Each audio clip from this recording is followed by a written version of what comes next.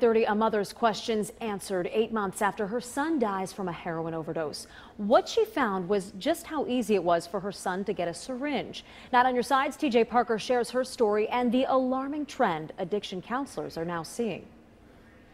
Loretta Huffey's son Adam died from a heroin overdose back in March, but she recently just found something giving insight into her son's final moments. He bought the syringe that killed him. Loretta Huffey visits her son's grave often. It's just hard when you've worked with somebody for so long trying to get through all of that, and then he turns around and has this happen to him. 8 months after her son died, the coroner's office sent her a few of his belongings, his wallet and a receipt inside. I looked and the receipt shows that he had bought a syringe for 29 cents and a 6-pack of needles. A syringe and needles. The receipt shows he bought those items at an agriculture supply store hours before he died. The addict is the most resourceful person that I've come to know.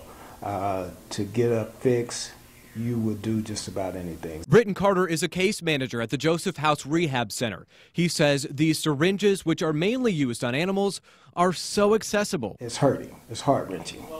It's heart-wrenching to know that we have these devices that can take our children's lives, take the lives of our loved ones so easily. Loretta Huffey says this receipt is a sign that she needs to take action. A lot of people talk about the different signs that you get from people that have passed on, and I believe you get them, and I think that was a sign for me to do something. Loretta's main goal in this is to bring awareness to people and just to let them know that this can happen to anybody. In Ross, I'm TJ Parker, 9 on your side.